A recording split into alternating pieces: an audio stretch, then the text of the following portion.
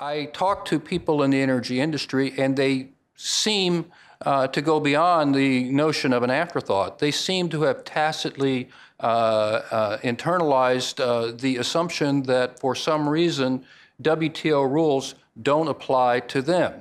I've thought about this, and I think it's because of a point I made a moment ago, which is that over the course of the past half century, our disputes have been about import restrictions, and few people have wanted to restrict imports of oil or natural gas. They want them when they want them, and they don't want to restrict them. And it's only now that we're focusing on export restrictions that it's dawning on anyone that these rules might apply to oil or natural gas or coal or other energy products. Indeed, they do. Indeed, they do. These products are traded products to which WTO rules apply. Here, I will be suggestive as opposed to definitive, but one of the agreements in the WTO treaty that is at issue here is the General Agreement on Tariffs and Trade, Article 11 of the GATT. I had the misfortune while I was in the Congress of actually having read the GATT. Article 11 of the GATT imposes a prohibition on quantitative restrictions of exports. There's an exception in the language due to a compromise at the Havana Conference in 1947 that says you can have export taxes. But we don't do export taxes in the United States, so that's not an issue for us. We are bound by this general prohibition on quantitative restrictions on exports. There are some exceptions, but those exceptions don't necessarily excuse what's going on. For example, you can have temporary restrictions where there are critical shortages. There are no critical shortages here in terms of oil and natural gas, and the restrictions we have on crude oil exports in our law are not temporary. By terms of the law, they are permanent. So that exception doesn't apply. There are also some defenses that are potentially available under Article 20 of the GATT relating to measures that are imposed because they're necessary to health or because they relate to the conservation of exhaustible natural resources. Potentially these kinds of defenses could be available, but only if these measures are of a certain kind and if they are applied in a certain way. Just to mention a couple of examples, if you're going to have a benefit of an environmental defense, you have to have an environmental measure.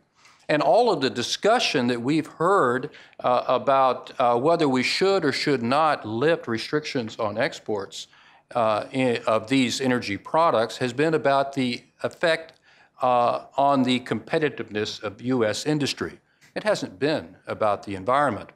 And then even if these measures are of a certain nature, they have to be applied in a way that does not result in arbitrary or unjustifiable discrimination between countries where the same conditions prevail, or an undisguised or a disguised restriction on international trade. Here I'm quoting the chapeau, as they say in Geneva, of Article 20.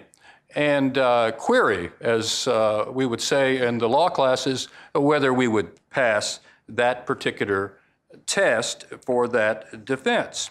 There are also certain other questions that arise in my mind, given the prism through which I see these particular measures, that are rarely discussed, if at all, in the public debate. We've heard today about the exceptions in the natural gas licensing rules for countries with whom we have free trade agreements. Well, are these particular exceptions legal under the WTO? I don't know. I haven't delved into the depths of these, but any free trade agreement with one member of the WTO is, by definition, a decision to discriminate in trade against another or many more members of the WTO. How is that legal given the WTO's general rule of non-discrimination. It's legal only if you have a free trade agreement. What is a free trade agreement? Under Article 24, a free trade agreement applies to substantially all the trade among the parties to that agreement.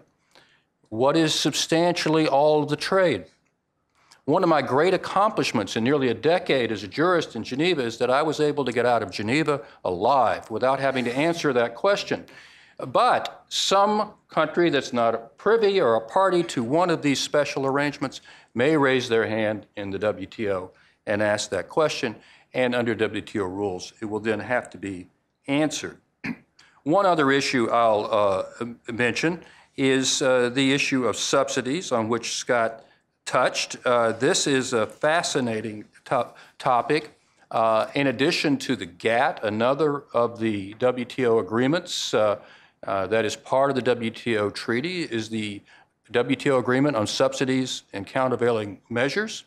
It's there more than any other reason because the United States worked decades to make certain it was there, to define a subsidy and make certain that subsidies were disciplined so as not to distort free trade in products worldwide. And we have been diligent in trying to insist on the fair and thorough implementation of the subsidies agreement. The question is that by restricting exports so as to reduce domestic prices of oil or natural gas, is the United States granting a subsidy to the manufacturing firms that are the downstream domestic users of natural gas. As has already been mentioned, it has been the U.S. position in a number of cases that this type of arrangement is a subsidy. And it is one that needs either to be withdrawn or it is one that can be countered through countervailing duties. It is possible that someone could bring a case against the United States making these same arguments that we have made against others and prevail against us and have the effect of raising the prices of our exports. I would make only one general observation before stepping down. I'll try to answer your questions to the extent that you have them in whatever time we have left. But the general observation I would like to make would be about what I see as the illusion of self-sufficiency. This is not a new notion. Scott mentioned the notion of autarky. We have that work because the Greeks invented it, and they invented it because of the notion of self-sufficiency that they have. But I would hope we had grown beyond that. If not, we need to go back and read Adam Smith and David Ricardo and a few others. The notion that we can be self-sufficient is an illusion.